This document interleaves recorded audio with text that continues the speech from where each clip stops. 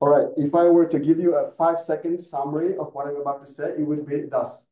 There is a huge content gap on the English Wikipedia, Wikidata, and Wikimedia Commons when it comes to content related to Central Asia, which has over 80 million people. Please help us close the gap.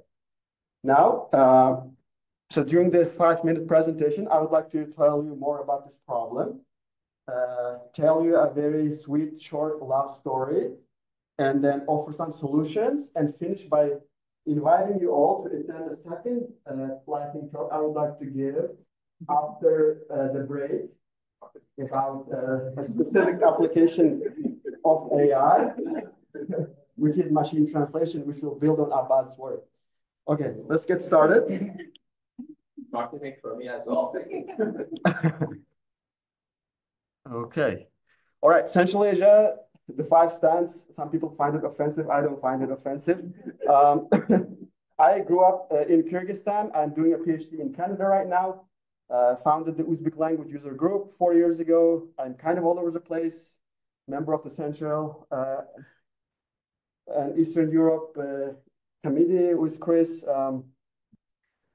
But yeah, I really care about the region. Since I come from the region, I've been working on the English Wikipedia, on the Russian, Turkish, Uzbek Wikipedias to close the gap, but there is huge still gap.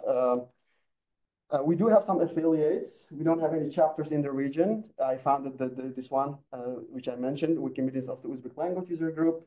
We have a Kazakh language user group and a Tajik user group, which was established very recently. The movement is, I'm very happy that all these changes are happening. When I started 15 years ago, hardly anyone was involved in the movement. So I will be talking about the gap. These are just illustrative examples. Please don't get me wrong. So you look up Tashkent, Wikipedia, English Wikipedia has only 95 articles about the capital of Uzbekistan, which has, I believe, about 5 million people. 3 million says, but I guess if you include the larger area, it's 5 million. But Indianapolis doesn't even have 1 million people, but it has over 250 articles on the English Wikipedia. This is just one example. And another example, I chose this specific example because I've been working on this for quite a while in the past few months.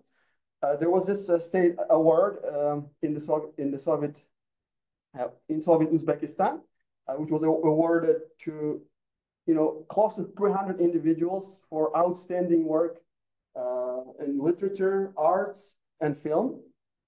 And I created this list, spent months creating this list.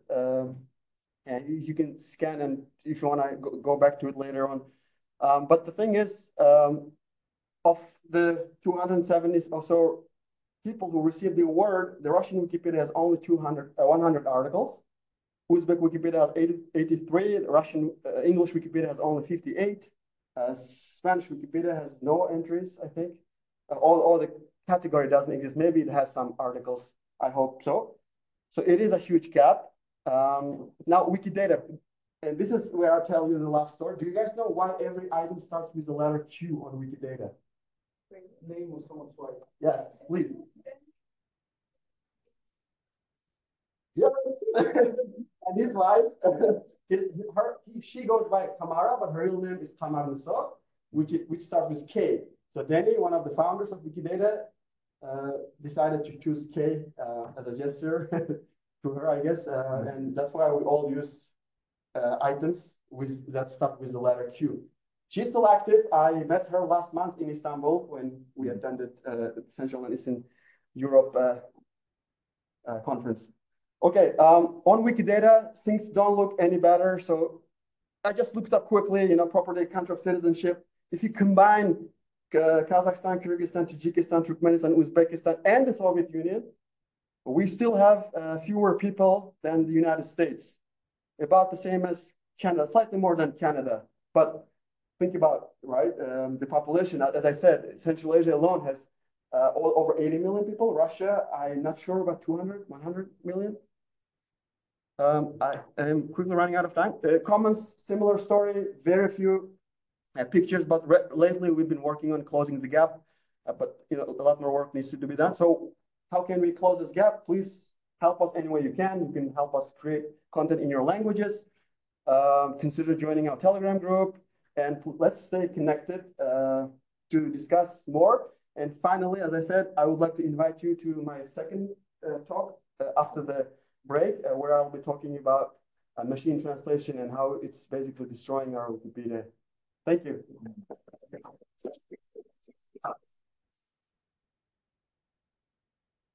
Any questions? Yeah, never had a question. Maybe one question before you go. How much better is the coverage in non-English Wikipedias of people and other topics?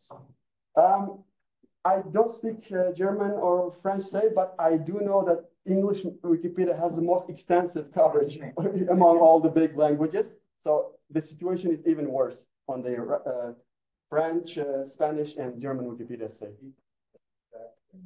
Other local languages? Our wikis are very small. Uzbek Wikipedia has only 300,000 articles. Thanks.